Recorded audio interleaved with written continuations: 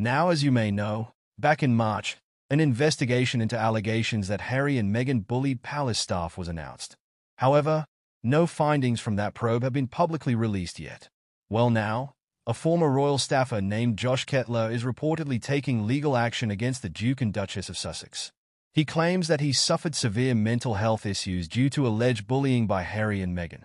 Kettler's legal representatives have said that he experienced humiliation, mental pressure, and actual bodily harm because of the way he was treated by the couple. Some key details: Kettler had worked as an assistant private secretary to the couple for about 6 months back in 2018. He alleges that Meghan repeatedly bullied him and other staffers, subjecting them to unpredictable angry outbursts and unreasonable demands. Kettler says the pressure got so bad that he had to go on medical leave due to the severe stress and anxiety. He is now suing Harry and Meghan for breach of duty of care, as well as discrimination, as he believes their treatment of him amounted to harassment on the grounds of sex and race. Kettler is seeking damages and an apology from the Sussexes. His lawyers are arguing that the palace should have done more to protect staff from the alleged bullying behavior of Harry and Meghan. Now, this story has really blown up over the past week, sparking intense debate. Many are saying the allegations highlight a need for change regarding how senior royals treat their staff. At the same time, others point out that so far no findings have been officially released from the palace probe earlier this year, so there is no confirmation Harry and Meghan actually bullied anyone. I fully understand why this is such a controversial topic, with valid points on both sides. However, after looking closely at all the facts that have emerged so far, here is my take on the situation. First of all, even though the palace investigation did not publicly release any conclusions, reports at the time claimed that staffers did provide corroborating evidence about feeling mistreated by Harry and Meghan.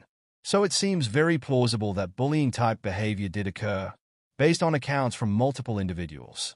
Now Meghan and Harry have denied the allegations, but they haven't presented any concrete evidence either to fully counter the claims. Their word against former staffers at this point. And we can't forget that this is not the first we've heard about tensions between the Sussexes and palace aides in the past either. So when you look at it all together, past rumors of Her Royal Highness troubles, multiple claims of mistreatment, corroborating witness statements during the probe, it seems quite likely to me that the overall allegations are founded and the former staffer bringing the lawsuit has a legitimate case. At the same time, we have to give Harry and Meghan a chance to fully respond within the legal process. But as of now, the signs point to some inappropriate workplace conduct having taken place towards staff behind palace walls. And this is what really irks me.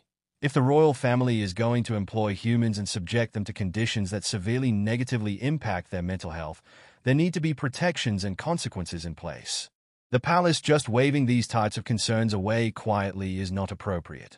Staffers dedicate their careers and well-being to faithfully serving the firm. The very least they deserve in return is a respectful, lawful work environment free from any form of harassment or unacceptable treatment. When senior royals fail to provide that basic level of care and respect, action absolutely must be taken. Personally, if the full extent of what reportedly went down is true, I think Harry and Meghan should have faced some penalties at the bare minimum. An official warning, mandatory workplace conduct training, something to acknowledge this kind of behavior will not be tolerated. We saw what happened with Prince Andrew after his disastrous BBC interview regarding Jeffrey Epstein. He was essentially cast out of public royal life. So when accusations of serious misconduct surface, the royals need to demonstrate they are handling the matter with the utmost gravity and accountability. With Harry and Meghan, given their celebrity cash and fame worldwide as the Duke and Duchess of Sussex, they really have the power to negatively impact countless lives through their actions and words alone. So potentially psychologically devastating employees through alleged unchecked bullying demands serious repercussions.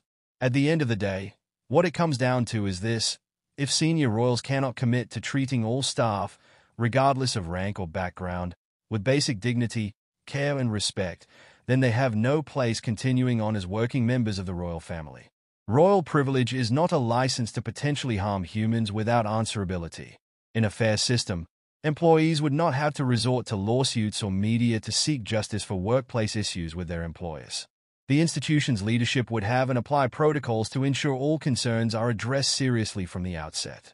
And any offenders would understand there are consequences to their allegedly toxic behavior.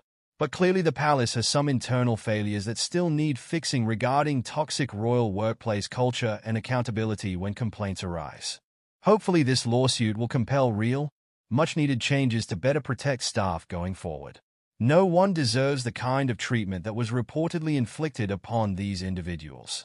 At the end of the day, when harm or injustice has potentially occurred due to one's position or actions, looking away is not an acceptable response. There needs to be acknowledgement and making amends. In this case, to all who allegedly suffered, I believe Harry and Meghan owe apologies and self-reflection at the very least. But furthermore, to truly promote a healthy, respectable model for society, they also deserved consequences fitting of their rank for any misconduct proven. It was wrong not to put them in jail if what reportedly took place truly amounted to legal-level harm.